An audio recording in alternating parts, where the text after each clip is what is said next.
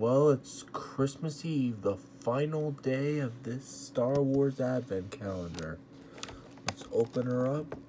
Day 24. See what's inside. Ooh, Yoda sticker. Get that out of there. And, like I expected, it's Christmas Borg. Get him out. Try not to break him.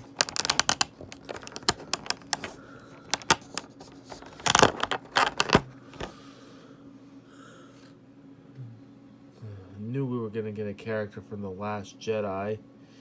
So place him there. And we barely have enough room for everybody here.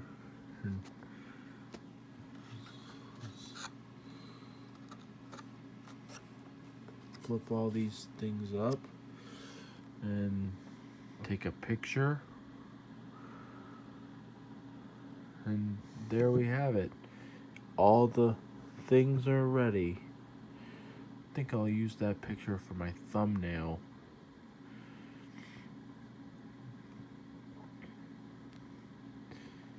So that's a great lineup of everybody. We got 2 Boba Fett's and 2 R2-D2s, and other than that, no doubles.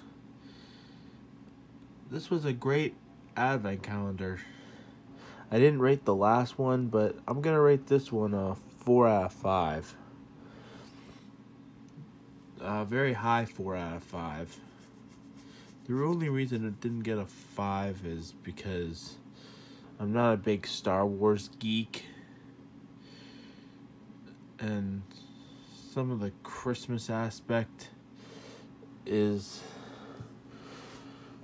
well, too much. The Marvel one was pretty cool.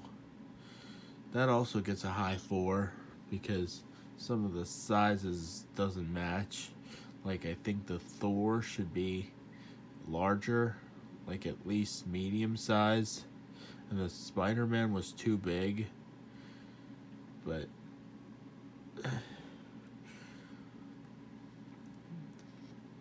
they must have mixed up the sizes or something. But